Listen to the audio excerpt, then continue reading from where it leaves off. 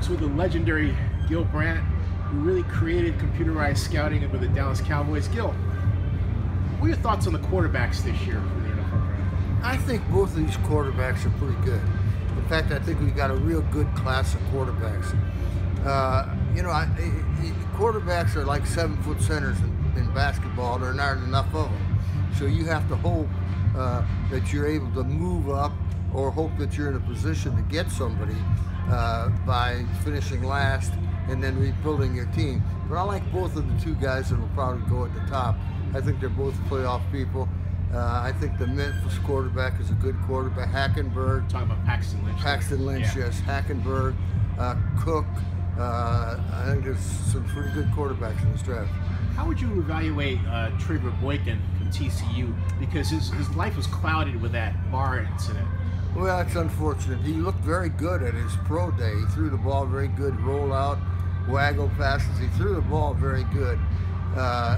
He's not real tall, about 6 foot tall, and I think a lot of people are disappointed what happened that night down in San Antonio.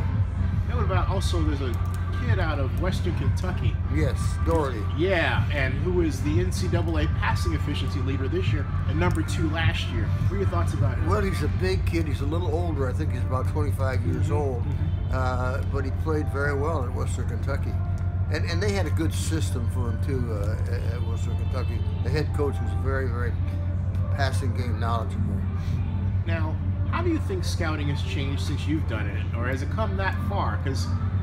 Well, it's come from about, if you can picture a one-story motel in West Texas someplace, to the Sears Tower here in town and still growing. Right. I mean, it's, in 1964, when we drafted here in Chicago, I think we had 8 media people. 8. They have 1,700 credentials this year. Tickets to the thing are hard to get. But the point about it, scouting that you ask, is that I would remember going to a school and say, "Oh, you're the first guy that's been here this fall."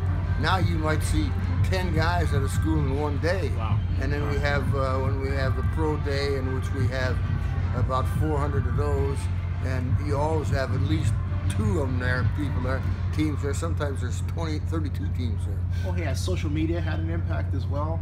Oh, I'm sure it has. It's I guess people can access the draft and everybody's opinion and their mock drafts and all that a lot easier than ever before. Hey, I know we got a lot of stuff going outside. Thanks for the time. All right. I appreciate it.